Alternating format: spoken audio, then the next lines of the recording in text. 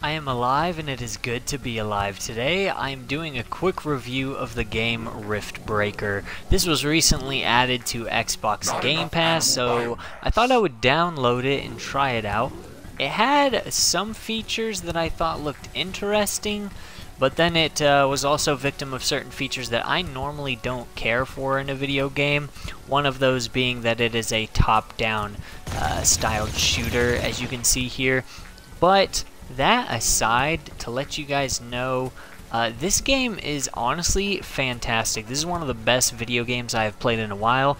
No, I'm not saying this is going to stack up against your AAA shooters or your, Battlefield 2042 or anything. I'm just talking about how much fun I am having while playing this game. It has a very generous amount of content. It really hooks you in with the overall gameplay loop.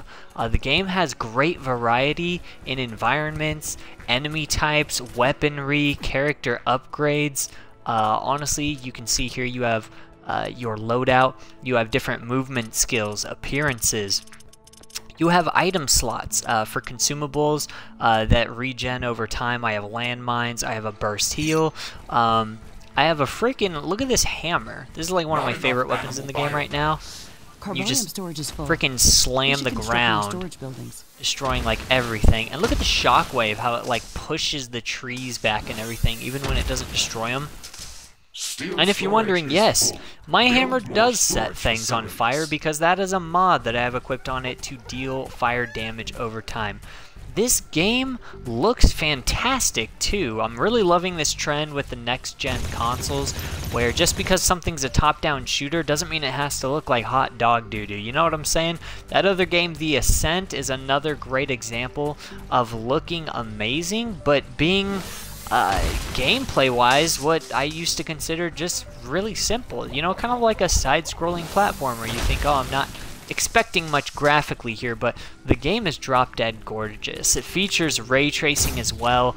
Whenever there's nighttime in the game, your mech has a flashlight, and everything in the game, every blade of grass, every plant, every structure casts a real-time shadow and looks just drop dead gorgeous, even when you're shining your light through your fences here. The game features a ton of variety. You can see here, this is one of the many skill trees that you have. Every single one of these nodes will take you some work to get to, but they feature new buildings, upgraded versions of buildings you already have, and fret not, you can simply upgrade the buildings you've already placed so that it's not a disaster. You get a ton of variety in structures. You can really play the way that you want. A lot of strategy to be had here. You have this next research tab, which is all your weapons, your mech abilities, melee weapons, guns, grenades, etc. And then, if that wasn't enough, the game goes the extra mile with this alien research tech tree, which is a less direct method of upgrading than you would think. You essentially unlock these by either completing campaign missions or reaching certain milestones through research, like if you've scanned certain enemies enough or killed them enough or made other, research-based projects. It's really cool. So the game gives you not only a ton of base building options and structures, tons of weaponry for your mech, it also gives you this interesting sort of side objective that just gives you really cool functioning, like a super coolant refinery, environmental shielding for heat, a cryogenic atomizer. I'm assuming that's like an ice flamethrower type thing. There is a lot going on here, and it's not too terribly confusing. I think the game does a pretty good job of breaking it down. The only thing they could do a better job of is sometimes you'll unlock something new, and it won't be very clear how to utilize it. But unlocking things, for the most part, is pretty self-explanatory. The build menu is not a complaint I have. It's a little wonky at first just because we don't get a lot of games like this on console, but on Xbox at least you tap the Y button to enter the build menu, and you can use the right joystick to move your placement pointer around, or you can simply walk your character around and the placement pointer will stay adjacent to you in the same position. This combined gives you pretty great maneuverability and room for freedom. You use the bumpers to tab between the different build types. You have your essentials, which is all your core base building materials.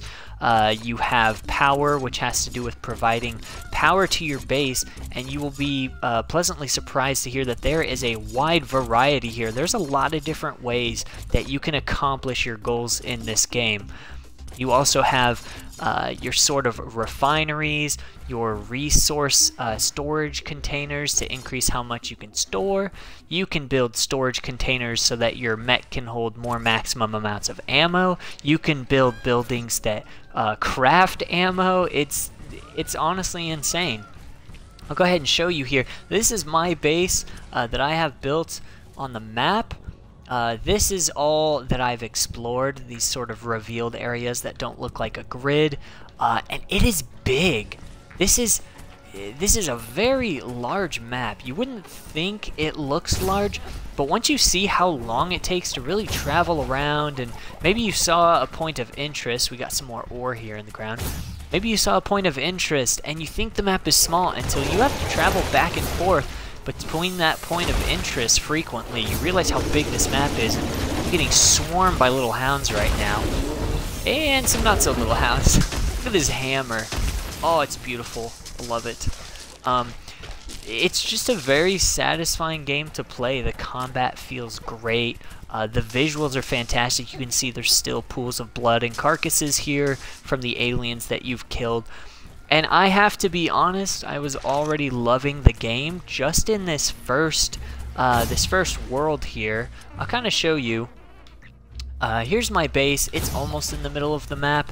I'll go ahead and show you while I talk and finish up this review how big this game is. So here's my base kind of over here, which I have expanded upon over time. You can even build flooring to make your base look nicer. You can build walls and gates. It's honestly very impressive. It's one of those games that I didn't know I wanted a game like this until I played it. It really succeeds in tossing up a bunch of different genres. You can see some of the lighting through the fence there I was talking about, and all the plants. Oh, it just looks fantastic, especially on the Series X. Let me make my way downtown. Oh, that's copyright. I shouldn't do that. Yeah, this game, I'm having a ton of fun, and to be 100% honest with you guys, I've barely scratched the surface. I've found that you can go to this new menu here called the Orbital Scanner, where you can visit other locations on the planet that are completely different biomes, completely different enemies, environmental hazards, challenges, and honestly, the game does such a great job of balancing fun and good content with challenge and reward. Like, there's nothing that happens in this game that screws you over too badly that you don't feel like you can recover.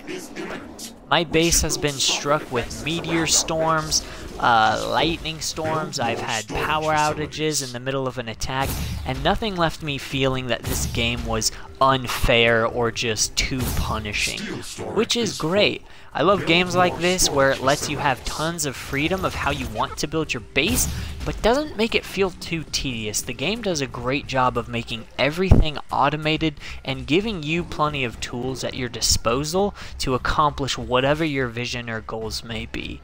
And honestly, the end result of all of these mechanics coming together is an incredibly satisfying game. So you may be like me, and maybe base building isn't your thing, maybe top-down shooting isn't your thing, maybe resource management isn't your thing. But the way this game blends all of those things together so well in such a fun way gives this game really high replay value.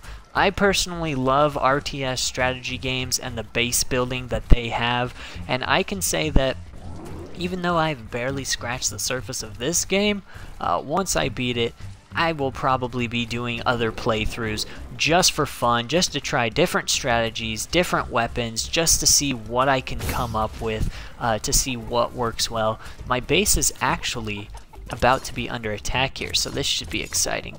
Let's build some defenses real quick, huh? Just to show you guys how that looks. Okay. It'll show you on the map, too, where the enemies are coming from, so it's very convenient. It's not confusing whatsoever. artillery turret here, and some machine gun sentries. That tree might be in my way though. But let's build a rocket sentry too, just because I feel like blowing them all up. And I better run some power to it all real quick before my buildings get destroyed. Let's see if I can destroy this giant tree real quick. Can I? Ooh, this might be a non-destroyable. Ooh, it looks like it might be a resource that I haven't unlocked. Because you can normally destroy everything in the game, but not this. That's interesting. Oh, and supplying power around your base is very easy as well.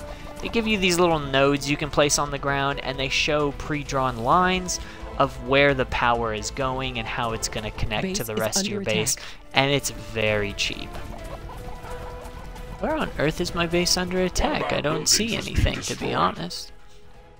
Something's getting destroyed. I'm not really seeing anything, though. Portal has been destroyed. Couldn't possibly be talking about down here, could they? There is a breach in our walls. Breach in our walls? Well, that sounds terribly bad.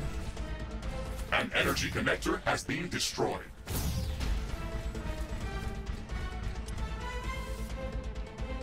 Oh no! A tower They're attacking my has been base that I left all the A way out building has here. It been was a destroyed. small mining outpost for cobalt. Well, that is terribly unfortunate. Let's go see if we can't salvage this situation. Oh man, I saw them coming from the bottom right corner of the map, and I totally forgot I had that poor little mining outpost out there. Also, the game is really fun because you can equip up to 3 different weapons on each arm of your mech at a time, and you can use both simultaneously, and switching them is as easy as this. You can just switch them on the fly. I'm now using, let's see if I can get my dual plasma guns here. Yeah, look at this. Actually, the left one is a shotgun I have, which is very fun.